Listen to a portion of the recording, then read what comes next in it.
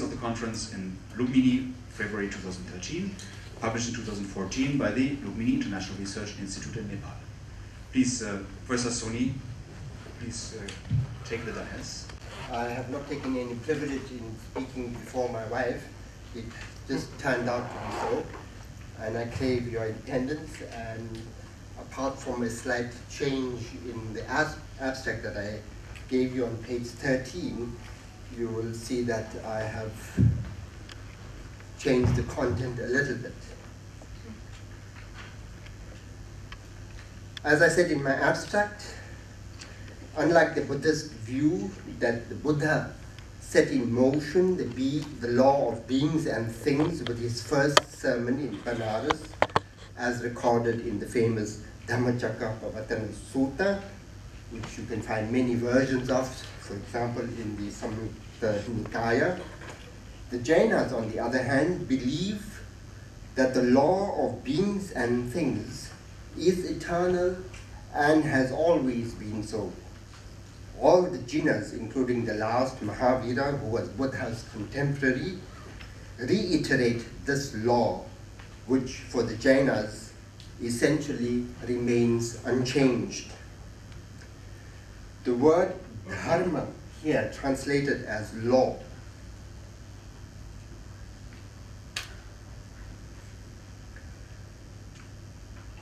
is a complex term which in the Indian tradition is used in several senses. It is the dharma of a plant to grow in a particular way and to serve as food for animals. It is the dharma of certain animals to be praised and to be preyed upon. It is also the dharma of fire to burn, transform, and for the Brahmins to carry the oblations to the gods. When dharma is considered to mean religion as well, and in a broader sense, philosophy, then it is certainly not in these specific terms, but rather as an extension of the universal law or rule implicit in them, or in the sense of the traditional views concerning the nature of beings and things in a particular tradition. In Jainism, dharma means at least two different things. On the one hand, dharma signifies the Jaina doctrine of beings and things as a whole, namely from the perspectives such as the ontological, epistemological, cosmological, and soteriological.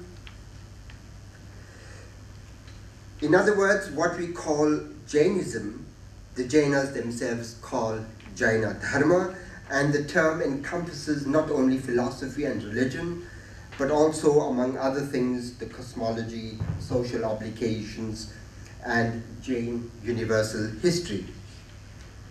The word dharma in this sense is used in exactly the same way as when one speaks of Brahmana or Bauddha dharma. On the other hand, the word dharma is used in a special technical way by the Jainas with its negative form, adharma. Dharma and adharma refer to two entities responsible for motion and rest. These terms are used in a unique way, and they feature in the context of Jaina ontology and metaphysics, so it is clear that we are concerned with the essence of basic Jaina philosophy, as we shall see in a moment.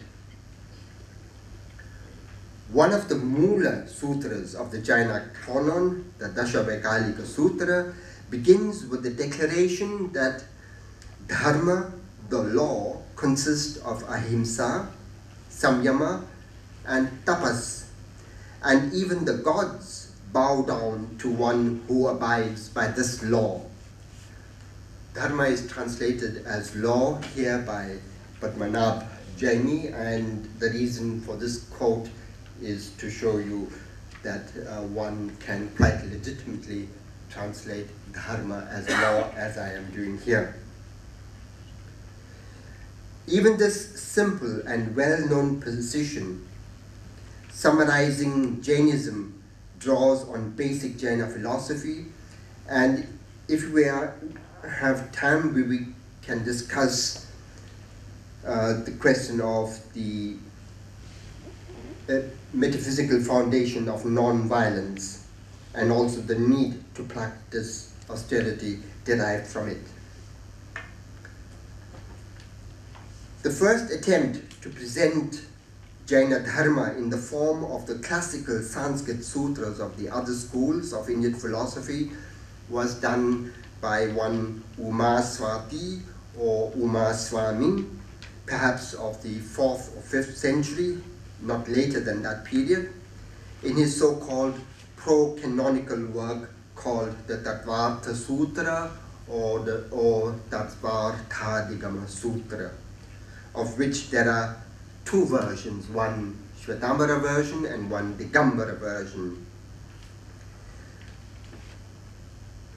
This text is basic for Jaina philosophy and has the status, for example, that Badarayana's Vedanta Sutra has for Vedanta and any of the other basic sutra works for the other schools.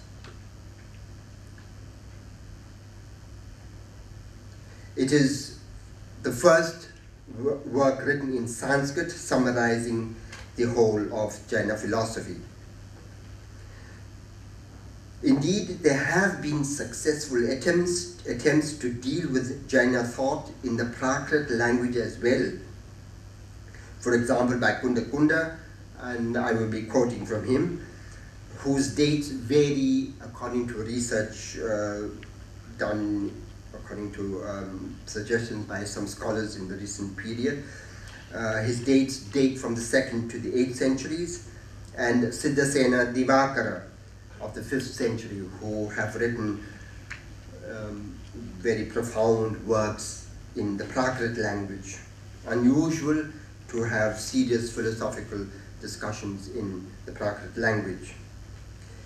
For the purpose of presenting the Jaina Dharma as the law of beings and things here, Umaswati's work will be taken as the chief source. Both Digambaras and Shvetambaras regard this work as authoritative, despite the two different versions of the text.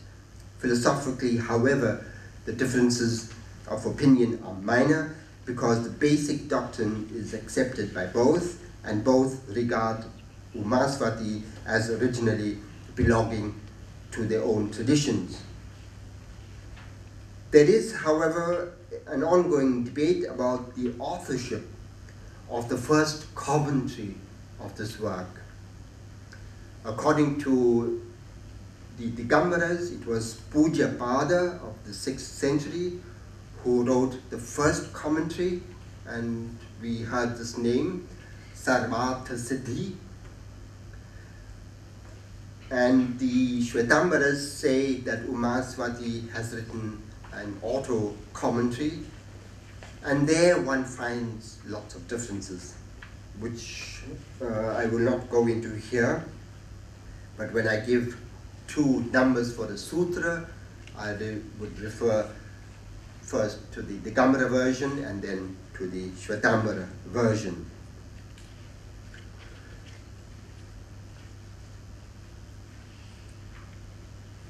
The law of beings and things in Umaswati's Tattvartha Sutra is grounded on a traditional ontology and metaphysics, which in their origin are traceable at least to Mahavira's times.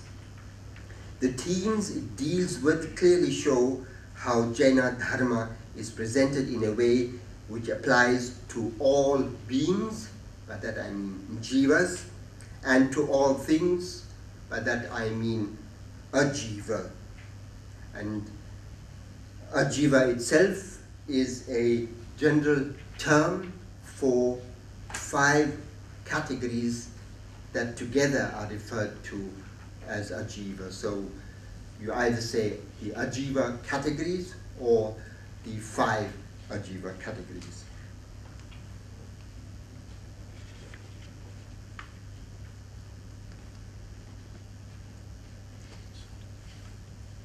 As the title itself suggests, the work deals with the meaning, artha, of tattvas. And tattvas can be translated as categories.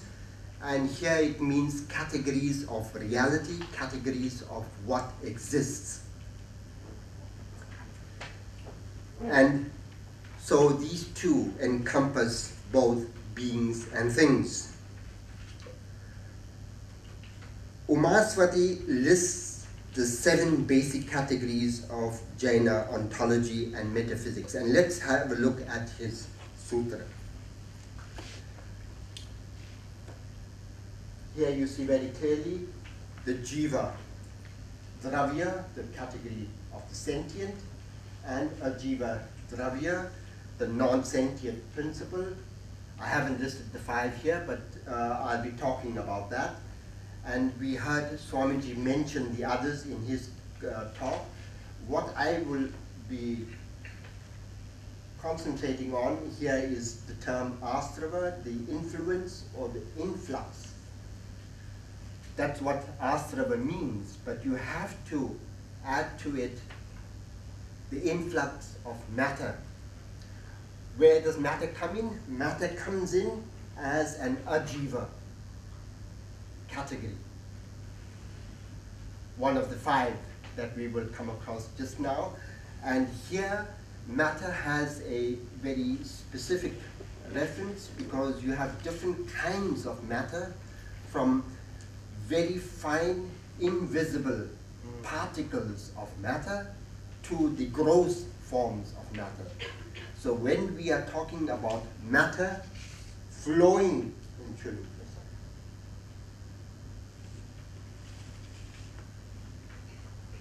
when we are talking about the inflow or the flowing in of matter, we are talking about the flowing in of fine, invisible particles of matter. And one of the unique interpretations that we have of matter is that when this matter becomes associated with the soul, it covers the soul, and depending on the density of the karma particles, the soul can manifest its functions better or less. And if the karma particles are so thick that the soul becomes burdened by it, there is very little it can know, there is very little it can do, and also very little that it can believe in. So if you don't believe in Jainism, then it means that you have these particles of matter that obscure your belief in a particular system. But that is not all. The unique factor is that these particles of matter become transformed into karma. How that happens, I cannot tell you, but I believe the text, which says that these fine particles of matter, because of activity that the soul naturally has, leads to an influx and a streaming in of these particles of matter. They remain there and they have an effect sooner or later. And if they have an effect sooner or later, then we have the link between matter as particles of matter to becoming karma. Because karma means that you have seeds of action which later on bear fruit, sooner or later, depending on what type of plant you have. They can grow very quickly and bear fruit, or at some later time. The others are logically very simple to follow. Because you have this inflow or influx of matter onto the soul becomes bound by it. Basic logic. And because the Jainas say that the soul can be cleansed of matter that flows into it, it makes this a basic truth. It's one of the 7 basic truths in Jaina ontology. So the first 2 make up Jaina ontology, and the rest, 3 to 7, make up Jaina metaphysics. So it leads to bondage, that it can be stopped. So if you know the mechanism of inflow of matter, obviously you can conduct yourself in such a way that, theoretically at least, you can stop the inflow of matter. And if you do that, no matter is flowing in, but you already have a store of matter that was there before you realized you can interfere with the inflow of matter. So what do you do with that? You can remove it. This is a 6th basic truth.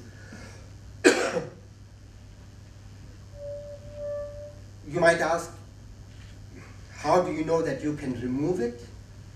Because Mahavira said so. He removed all the karmas that were hindering the manifestation of his soul. And so he was a human being like we are. He did it, why can't we? And his teaching is what we are trying to emulate as best as we can. And if we do that, if we can cleanse the soul of all its particles of matter, it becomes purified. And then the natural tendency, as we said, of the soul is that it shoots up to Siddha Loka, as we heard from you, Meera. Thank you for making it a bit easier for me now.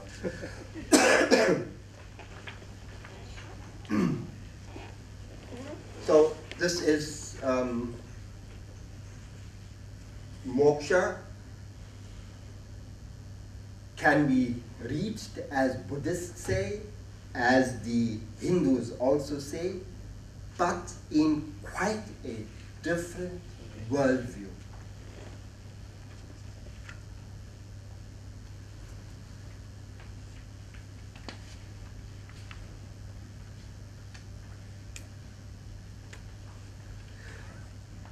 The term Ajiva, as I said, stands for 5 categories. And this is Tattva Sutra 5.1. The insentient bodies are dharma, adharma, space or ether, and matter.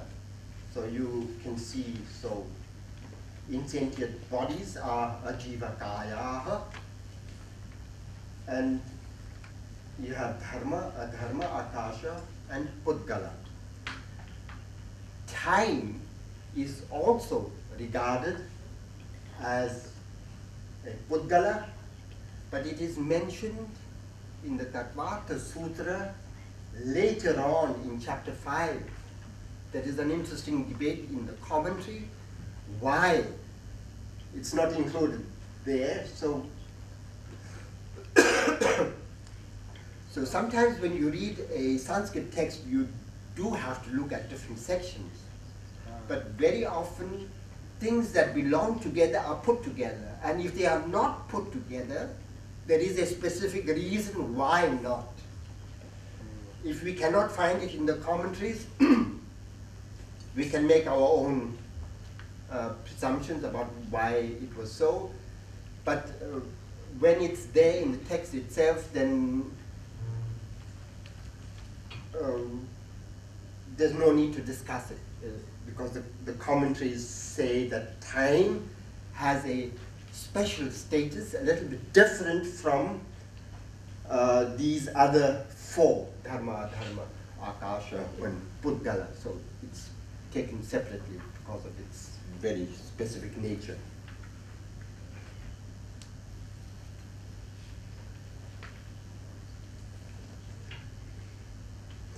As human beings, we are unique in that we are not only constituted of a material body, here Pudgala as matter, material body in a gross form, made up and part of the non-sentient material world, but that we also possess a sentient principle which radically and essentially distinguishes us from matter. That is to say, the principle of sentience underscores the defining feature of our existence. We are endowed with consciousness as our essence, without which the material body would be an inanimate, dead thing. Consciousness expresses itself through the material body, whose nature it does not share, neither essentially nor intrinsically. Further, the human being distinguishes himself or herself from other living creatures like plants and animals through the degree of the manifestation of consciousness by means of the various senses at his or her disposal. The category of jiva is distinguished from ajiva, which is a general term for 5 insentient categories, as I just said.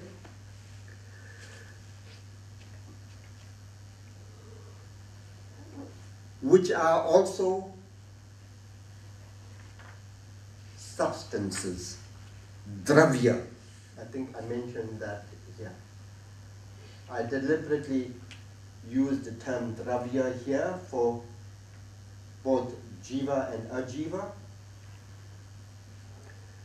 And I want to concentrate on this term dravya, because to say dravya is not just dravya alone. Dravya means substance. Substance in philosophical jargon has a very special status. It is something that you cannot ask the reason for assuming. If someone says jiva and ajiva are substances for us, what you can do is you might say, okay, there could be other dravyas apart from jiva and ajiva, but you cannot tell the opponent to accept another one when he says, I am only accepting this one principle. The Charvakas, for example, say, I accept only self-perception as the valid means of knowledge.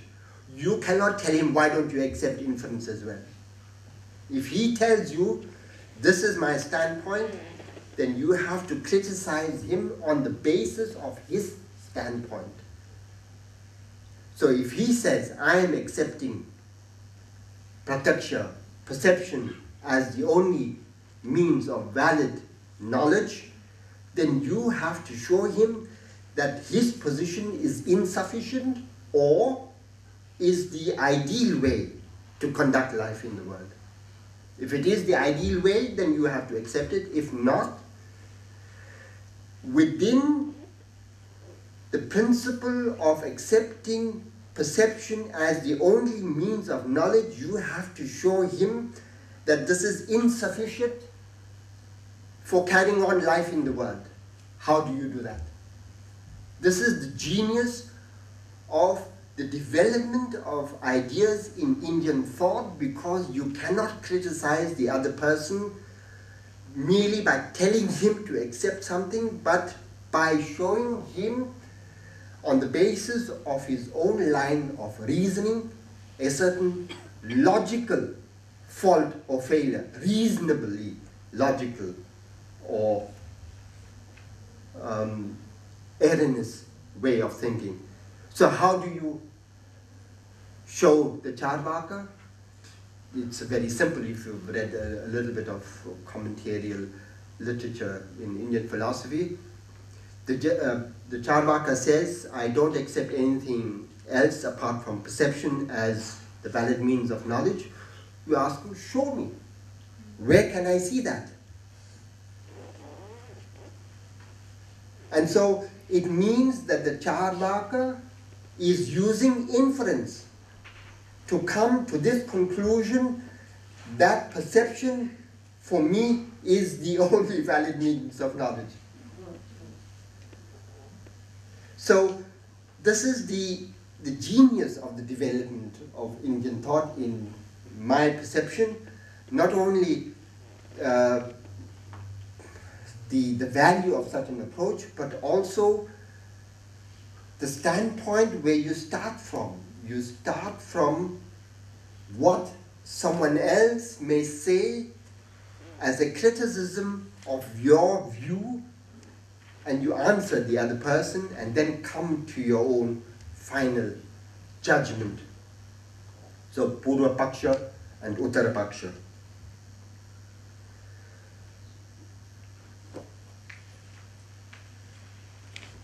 I have to mention a little bit about Dharma and Adharma because these are unique categories in Jaina metaphysics. They are responsible for motion and rest respectively. And the use in this technical way is unique to Jainism, as I said. These terms are explained as mediums through which things can move or remain static without themselves, Dharma and Dharma, changing in any way. Just as water itself does not make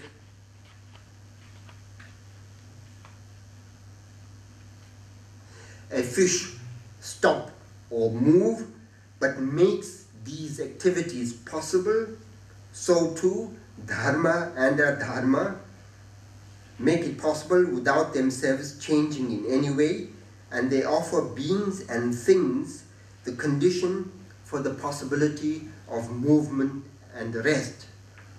So we heard about the Jaina world, Loka. Aloka does not have Dharma and Adharma. That is why nothing takes place there. Dharma and Adharma are only within Loka. Space or ether is used in two senses by the Jainas. One is that it is a category which provides the place where beings and things can exist without itself occupying a separate space or place.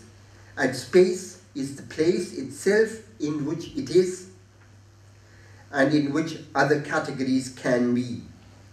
On the other hand, space is divided into what is called Loka and Aloka.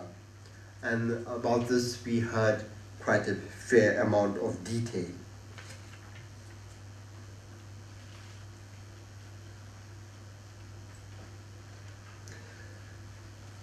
Pudgala is what I have translated here as matter.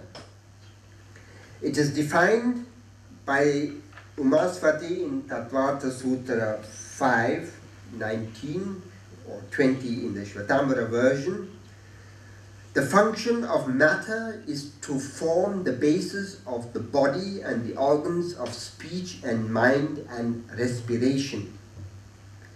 The function of matter is also to contribute to pleasure, suffering, life, and death of living beings.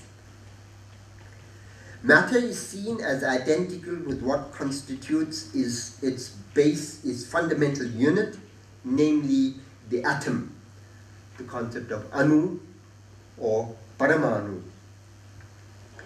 which can combine with other atoms to form conglomerates of various kinds of things, including various kinds of bodies. The crucial role of the atoms for beings is that they provide the place for the souls to inhabit until their final liberation. In this way, the Jainas can speak of living earth, living water, living fire, and living air atoms. In other words, in the practice of non-violence, great care has to be taken in one's contact with them so as not to injure them in any way. The forms of matter are characterized by touch, taste, smell, and so on. Unique to Jaina Dharma is that the following are also regarded